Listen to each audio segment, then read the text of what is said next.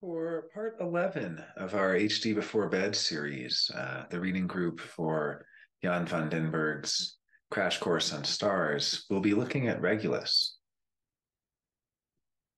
And I like Regulus, it's one of the royal stars. I was just reading in the last video, we were looking a little bit at that Chaldean numerology. And let me see, I actually have Regulus is associated with the number 23. So if you're born on the 23rd day of the month, for instance, that's the day of the month. That's what they call your base vibration in Chaldean numerology. Or anything else that adds up to 23. I guess the months don't.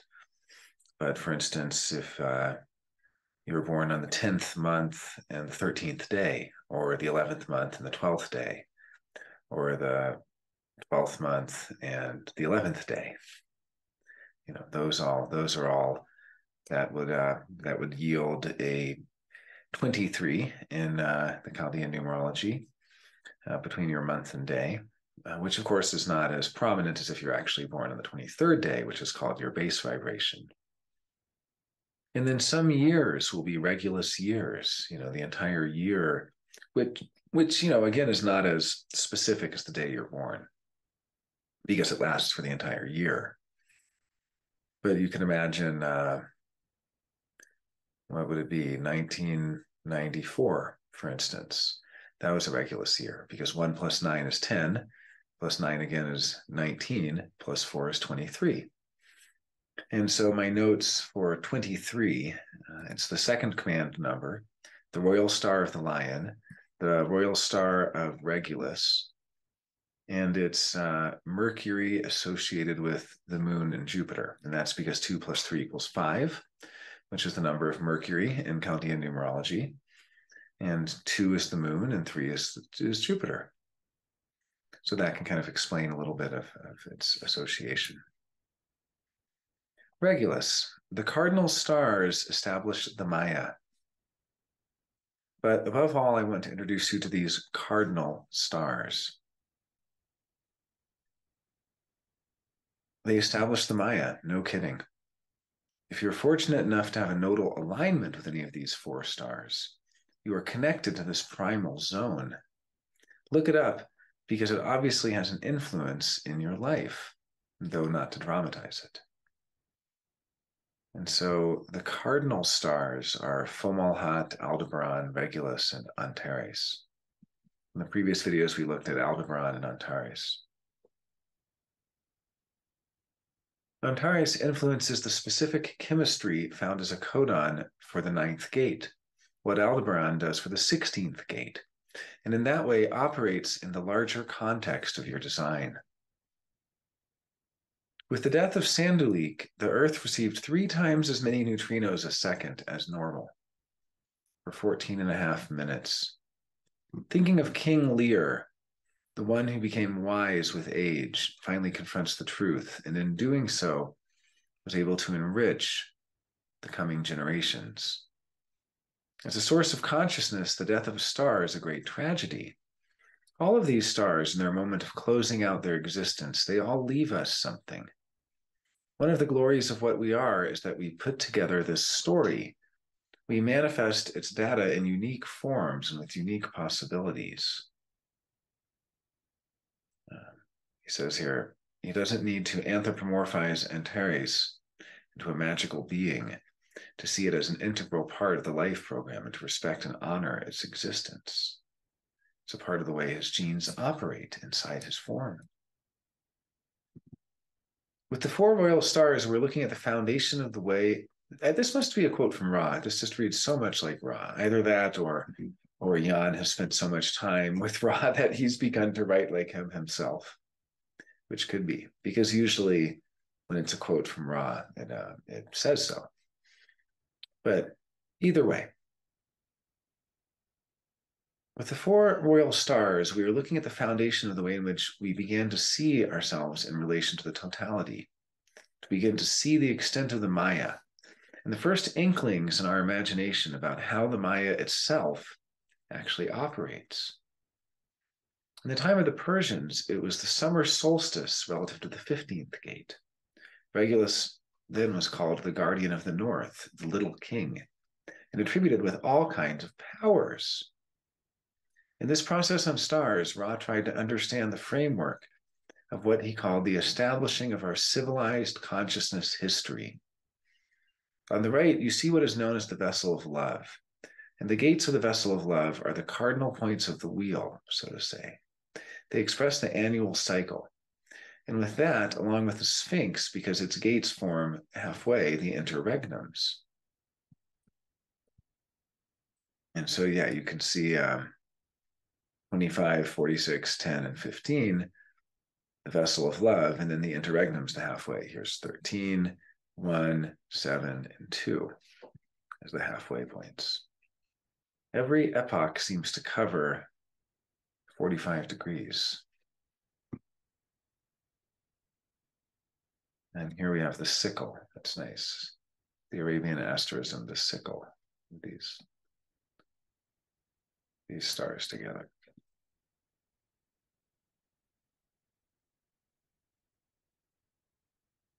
So the vessel of love, the cardinal points of the wheel that express the annual cycle, and then the Sphinx, which are the gates 1, 2, 7, and 13, that are the interregnums. The question should arise, how exact is this all? And when exactly were these so-called cardinal stars on the cardinal points themselves? As you may see, that didn't happen at the same time for all 4 stars. But the closest is in this era. So it was never perfect, but basically they always formed a cross in the sky. This has driven us as a civilizing form, fundamental to the intellectual development of societies, a framework of the way in which the whole mechanism works. In the year 2341 before Common Era, Regulus came into gate 15, line 1, the gate of the cardinal point in the quarter of civilization. While in the year 728 Common Era, or AD, as we, Regulus reached the quarter of duality after about 3,069 years in the quarter of civilization. Being just 200 million years old, Regulus is still a toddler with a great deal of instability in it. It has this incredibly fast equatorial rotation. The byproduct of spinning so fast is that there are different concentrations at one end than the other end. In fact, it gives off 2 distinctly different neutrino streams. Another thing is Regulus, as we see it, is actually about 4 stars. Regulus has a binary companion at a distance of 177. Not sure of the symbol here. Oh, I guess minutes. It's, degrees, minutes, seconds. So this would actually be seconds. So around 177 seconds. Thought to be physically related, and another binary, Regulus B and C, all merging together in the bright light of the unstable, evolving Regulus constellation. Regulus and the solar plexus mutation. Sitting on one of the arms of the cross of the sleeping phoenix, it's entering gate 59, line 1 in 2021. Wow. So Regulus actually, as of this recording in 2023, is in gate 59, line 1, and will be for the next 60 some odd years. In rave cosmology, that's about the impact on fertility and the whole intimacy system. But for Regulus, it's about leaving behind the whole cross-planning era. It becomes an accentuating point for a transformation in the way in which the species is actually going to live. And it covers the whole period until around 2443 before leaving gate 59.5. Jan writes, for him, what we're looking here at is a key. We have the note here of transitional architecture and the octave circuit. Solar plexus mutation. All children born after February 2027, born rave relative, as well born humans, are going to have a dysfunctional channel of synthesis. Only as a potential, the gates remain active. It makes it possible that raves and humans live next to each other, although they use the same, I'm not sure what mala means here, but so they live with a different kind of circuitry. It also changes the relation between humans and mammals, while the contract, 1949, is gone. Raves won't eat meat. And this is referring to the break that's happening. You kind of see there how 19 and 49 are breaking in some sense.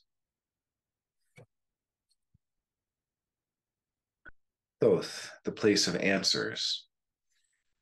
When we're looking at our consciousness, this wheel is surrounded by a crystal consciousness field. It's at the very core of the cosmology of consciousness on our planet to understand that we are within a crystal consciousness field. These are so-called personality crystals, not incarnated in bundles. These personality crystals have each a relation to one of the 16 faces of the Godhead in the wheel. Each of these faces represents a way in which the neutrino ocean from the outside is filtered. In this particular case, it is Thoth. That is the place of answers. And Regulus has been there since around 800 Common Era. Carolus Magnus, emperor from December 800 to January 814, succeeded in uniting the majority of Western and Central Europe. Well, that would be Charlemagne. Yeah, this is the codon ring and so on. What we are looking at here is a chemical family called valine. If you look at all the hexagrams, 7, 4, 29, and 59, they have the same bottom alignment, and what is different is the top couplet. Right, they're all part of the Godhead Thoth, so they're all yin, yang, yin, yin. And then the two on top, UAA, UAC, UAG, UAU. The top couplet brings out the uniqueness of what the particular gate is. So we have here a codon group that involves 4 different formulas. What you're seeing here is that Regulus has been yin-yin. That is, in the era that it's been passing through these gates, over the last 300 years or so, it's gone through its yin-yang. Till 2021, it was yang-yin, and now it's entering in the 59 in the yang-yang. So this is how Regulus moves. Right, so it was in the yin-yin of gate 7, the top couplet. Then it was in the yin-yang, gate 4, the top couplet. Then the yang-yin, and now moving into the double yang, the top couplet in black there. Valine is a codon that gives us 3 fundamental answers that are possible for us, that lay within all of us. All answers are rooted in the 4th gate. And then the 7th gate says, an answer to what it is to be in the world is to have a role. Find your role, your profile, by entering into things correctly. Without a role, you have no answer. 7th, the role gate. The 29th gate, the answer is to make a commitment to life itself. By accepting life, by committing oneself to life, that the answer is there for one to find experientially. And then the 59th gate, the answer is make more. If you can't have the success yourself, you can live it out through your children. In other words, it's an answer to find intimacy in this life. It is an answer to reproduce in this life. Life is very mundane. For most, it's about getting up in the morning and going to sleep at night until we die. And that really is what it's about. The 29th gate, one of the 4 answers, the gate of making commitments. It's the gate of saying yes. One of the 4 answers. And these answers have to do with what is the way in this life to make more, to make a commitment to the other, to find a role, to understand the pattern. These are the answers that are brought forward. And it is specifically in gate 29 where it is this making of a commitment, making a commitment to bringing out the answers. Regulus entered gate 29 in 1615. You couldn't better describe the overall phenomenon of the cross of planning cycle that began in 1615 that is going to end in 2027. It has been the deep, deep, deep pursuit for answers, but not for the answers in and of themselves. That's what's interesting. Answers are a mutative spark. It's the sparker. It brings an intensity to mutative direction. It fosters mutation in specific places. Going through the earlier hexagrams of the quarter of civilization, you may see that Regulus has been a force that has moved with the evolution of the civilizing principle. And perhaps Regulus was the star of Bethlehem in the time Regulus entered Gate 31, around 13 before Common Era. Not specific at the point of the rise of Judaic Christianity, which monotheistic direction was later on adopted as the official religion by Emperor Theodosius in 380 AD, whereas Emperor Constantine had already tolerated it. But coincidental to that peaking of the Roman Empire, the deep expression of influence, and influence through military conquests, which, by the way, is something that Regulus was regularly attached to.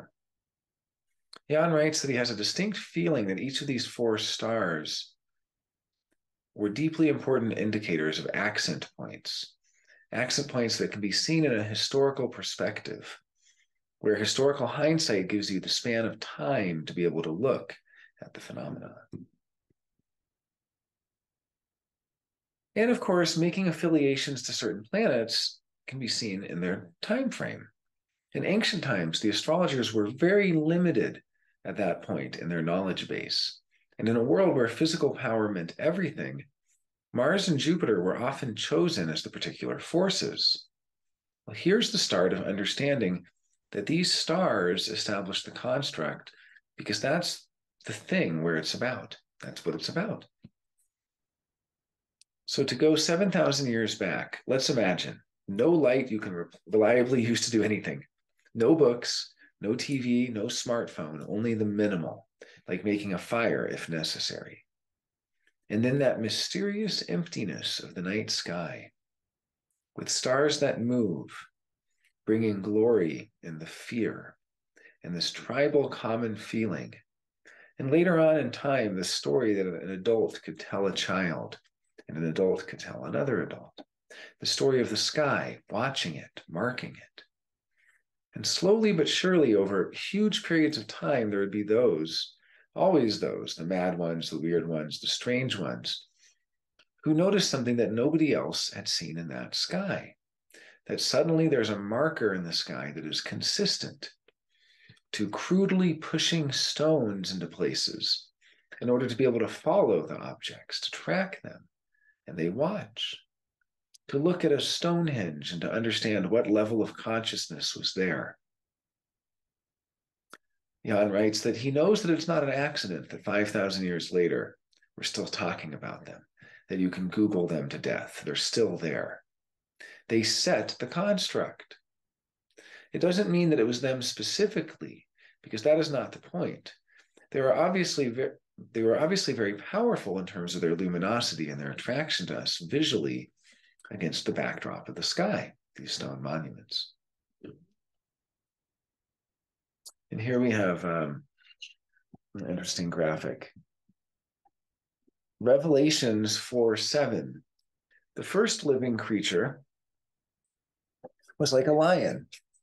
The second was like a bull. The third had a face like a man. And the fourth was like a flying eagle. Ezekiel 1:10. Their faces looked like this. Each of the four had the face of a man. And on the right side, each had the face of a lion. And on the left, the face of a bull. Each also had the face of an eagle. So we see that the bull, Taurus, the lion, Leo, looking at Regulus, the eagle, Scorpio, and the human is Aquarius. Interesting. And then the horse and the beast on the horse, Aries and Taurus, Cancer and Leo, Libra and Scorpio, Capricorn and Aquarius. The four horses are the four cardinal points: spring, summer, fall, and winter. The four faces of the beasts, the horsemen, are the four fixed signs: Taurus the bull, Leo the lion, Scorpio the eagle, and Aquarius the human being themselves. The archangel stars, the horsemen of the apocalypse. But again, they are the point of the sphere of a huge amount of information, and we can never fully deconstruct them from it. But our ancestors that knew them generation after generation could point to them in the sky generation after generation. They pointed out something for us to understand. These are the carriers. They're the horsemen of the apocalypse. The book of Revelations in the Bible gives the story about the four horsemen. These four tetramorphs refer also to the four evangelists that originated from the Jewish prophet Ezekiel, who, while in exile in Babylon circa 550 BC, used the symbolism of Babylonian astrology for his own prophetic purposes, where the four zodiac signs are represented as being a throne of God himself. Regulus entering gate 59 and the birth of a conscious penta. It's quite a complex thing for an actual rave entity to emerge, because a rave is a conscious penta, three of them together. And Jan writes, he almost bets his bottom dollar on it. When Regulus enters gate 59, you're going to see the birth of a conscious penta. Well, that's so interesting. I mean, we were just looking at that it entered into gate 59, line 1 in 2021. So that's where it is right now. It's very interesting to see that. So we may, after 2027, see the birth of a conscious penta. Again, to be able to see these four stars in the context of what is all, it is what it's all about, to see them in context. It's about traveling. The fact of the matter is that each of them is in a particular quadrant of the sky, as an instrument that has operated exclusively in four particular domains, turning the wheel. And not the inner wheel, but a turning of the emphasis from the outer influence. So a kind of shell game in terms of the layers of movement and neutrino information and the way in which it works. In that sense, we can begin to deconstruct what they're about. If Regulus is primarily about civilization, Antares is primarily about duality. Fomalhaut is about mutation. Aldebaran is about initiation. And they are incarnates of those particular themes. It's a movement, and the stars represent this. Let me see the graphic here of each horseman expressing a zodiac sign, riding a horse expressing the next sign, expressing movement.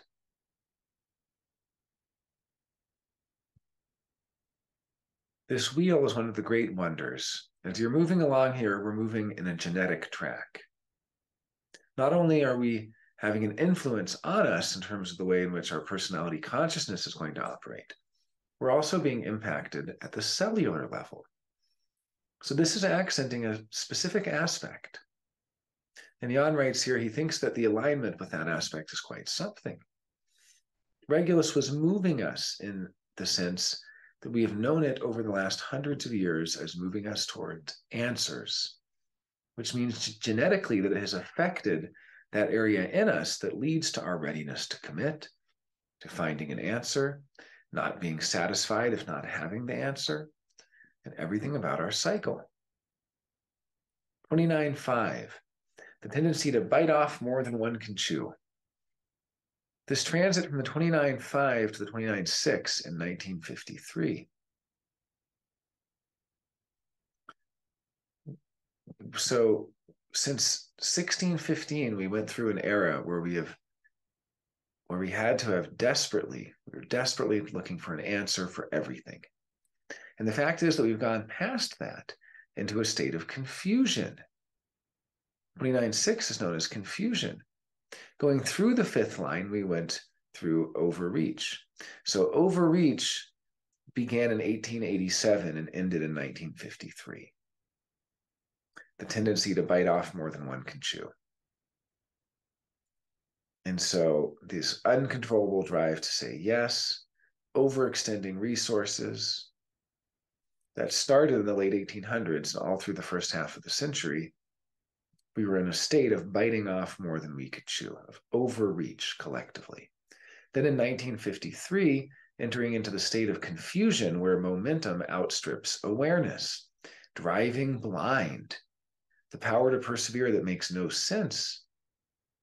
and or withdrawal and the power and confusion to caution and to say no because we're so confused. So we've seen both blindly going on since 1953, or because of all the confusion, this withdrawal. And it wasn't until 2021 that we entered into the preemptive strike. So that which can be either a real indecisiveness or the authority and vitality that in understanding purpose and direction can eliminate barriers. So preemptive strike, getting rid of the barrier before it's a problem, preemptively taking care of it. I have Siberian elms on the property here, these invasive trees, and it's like pulling them up as shoots before they take root. And that's what we've kind of moved into. But it's interesting to see that we really went through this period of overreach and of great commitment and then moving into confusion. Two events in 1953 in relation to Regulus seem prominent. The first is the return of the Shah in Persia, in Iran, with the help of the CIA. And the second is the ending of the Korean War under threat of President Eisenhower to use nuclear weapons or invade China. Both answers only allowed both conflicts to grow in time, as you may know. It brought us to the state that exists where momentum outstrips awareness. And then Gate 59, Line 1, the preemptive strike. And what that 59th gate is going to be like, because it's not going to be like make more. There's a huge dynamic shift that's going to take place.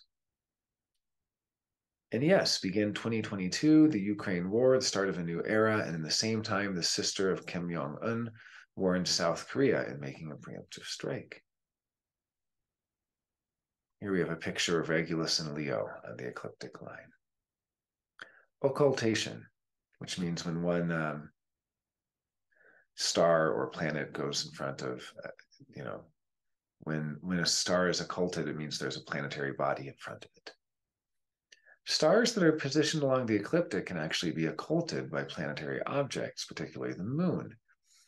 Any of these stars is significant because the moon is a great carrier of information. It is one of the dynamic forces of orchestrating life on the planet. And with that, also affecting our personality consciousness. Regulus is occulted by the moon every 9.3 years, the last time between December 2016 and July 2017, every month. Regulus has also had occultations with Mercury and Venus, rare but possible. Occultation with Venus will occur on October 1st, 2044. Those 8 points on the wheel. The G center, because of the two crosses, the Sphinx and the vessel, represents the mechanics of the way in which the larger program unfolds. It's also the center where the magnetic monopole holds us together in the illusion of our separateness. And it happens to do so through the function of the nodes. So there was the cross, and humans transformed it into the two-dimensional. And they began to build a construct. No telescopes and all that stuff. It was an astonishing thing that they were able to see it, meditating on what they saw. And then to map the points and eventually lay out the grid. Incredible. However, don't let us get in trouble with old Regulus. To move on and begin to build a construct. The lights in the sky were the gods long before the gods had names, before the gods had images. It was the sky itself. So this construct, this dividing the sky, making it accessible, filling it up with recognizable creatures and giving it values, beginning to do something so profound. The macrocosm came to existence out of the microcosm because it was already the macrocosm to the microcosm. It's all one thing, and we are it. And it was Regulus alone that was pushing the ball forward. Omelette. All right, this is a good place to stop for now. Thank you so much for watching. I've really been enjoying doing these. That was part 11 of our HD Before Bed series, where we've been doing reading of Jan van den Berg's Crash Course on Stars. And we just looked at the star Regulus. And in the next episode, we will take a look at Fomalhaut. So looking forward to that. And thank you for coming on this journey with me. Till next time.